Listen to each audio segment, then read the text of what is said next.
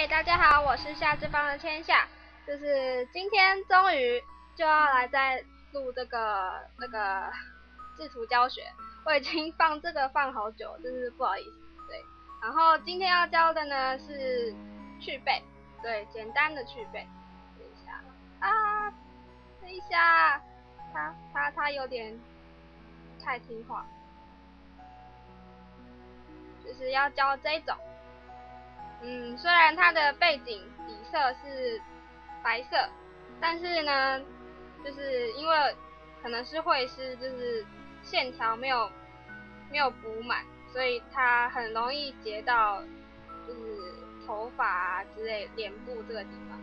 然后今天要教这个是比较懒人的方法，就是首先你先开启一个空白工作区域，然后把要融图的背景，它为什么点不开？为什么？等一下，怎么它点不开？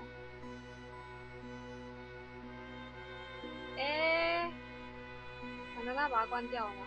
出来了。好，把它复制到你要做的看板上面。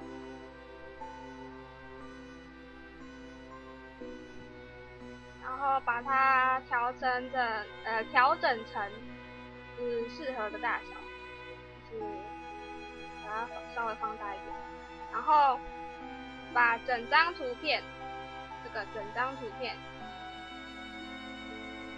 也是复制贴上，然后看你要让这个图片充满整个看板，或者是缩小一点当个前景之类的。然后呢，重点来了，这边这个融图效果这边要选相乘，就是让它比较接近白色的地方跟背景融合，所以这样就有点复古风的那个感觉。然后其实其他就是一张图片可以融很多种背景嘛，可是我目前测试的来说是以橘黄色调的那个融起来效果最好。那其他颜色你也可以尝试着试试看，就是如果有好效果，拜托跟我说，我很需要，连自己制图教学都不太会去背这件事。好啦，那我们这堂课就是到这边。如果你喜欢我的影片，请帮我点个喜欢。如果想继续看我就是口齿不清的教学，可以帮我点个订阅。